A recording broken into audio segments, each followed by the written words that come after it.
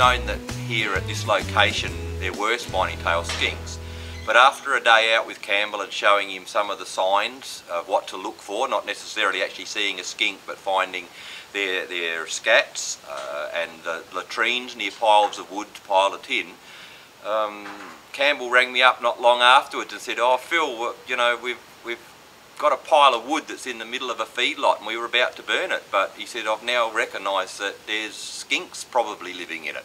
I came out and had a look, and without actually seeing a skink there myself, I'm very confident that there's a family of skinks living in that pile of wood. So today's come about that we have gathered together DEC officers, the Department of Environment Conservation, Wheatbelt NRM staff, to come out and help us to try and catch this family of skinks and relocate them. We need to relocate them from the pile they're in because that is in the middle of what is to be a sheep feedlot. So there'll be 400 odd sheep in that small area at the end of the month. So what we intend to do here today is to slowly dissect the wood pile, catch any skinks we can.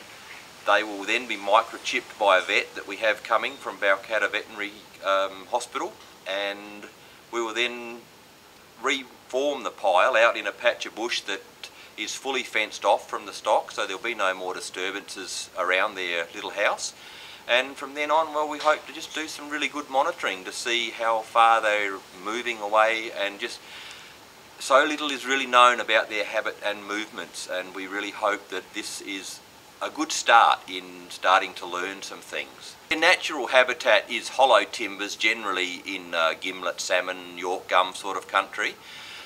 So they certainly adapt very well to our man-made refuges, and there hasn't been too many populations within the Wheatbelt anyway that have been located in natural habitat. So we'll put this family today, this wood pile, out in a patch of nice woodland area, and then, yeah, hopefully as they need to expand their family, they'll move into natural habitat and out of our man-made rubbish.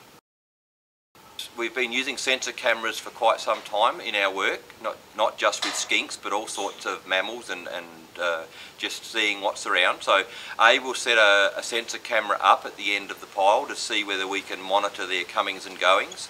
Natasha Moore from DEC is bringing some paint, and we're actually going to paint some identifying marks on some of these lizards so that we can distinguish quite easily in the photo or the video.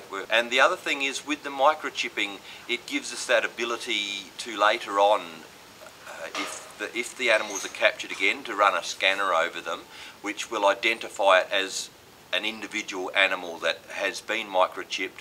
We'll be doing weights and measurements, so we'll be able to monitor growth rates, whether the skinks have stayed in their new habitat or whether they've gone. We're also looking into purchasing a little scanner that can be left on site that will automatically monitor the skinks as they pass over or through this scanner. So yeah, it's an exciting time. We're unaware of any microchipping of western spiny-tailed skinks in Western Australia, and maybe Australia, but I'm not sure on that one. So, yeah. They are listed as threatened through the EPBC, so nationally listed as threatened. When there's been media releases about them before, we seem to get an influx of farmers saying, or people saying, "Oh, I've seen them here and I've seen them there." So we do figure there's probably quite a few more out there than is known, and it's working with farmers, landholders like this, and their willingness to participate and register these sites with DEC, which is just great information, and yeah, it's an unknown quantity, but yeah, they're certainly not, they're still on the threatened list at this stage, yeah.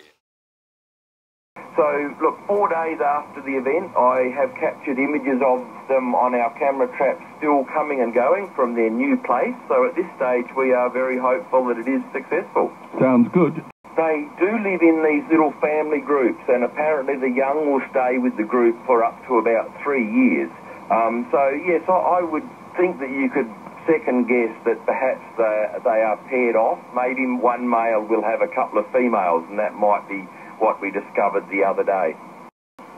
With this particular western spiny-tailed skink, when they are discovered in a wood pile, it is generally their home. It's not just that they're passing through like a lot of other reptiles. The best thing we can do is to not disturb their habitat unnecessarily.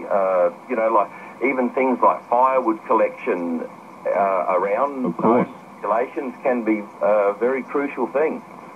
Because they're on the federal endangered list, it's not like other reptiles that WA's only been allowed to keep in the last few years with permits. I doubt very much you would be allowed to get a permit to keep one of these.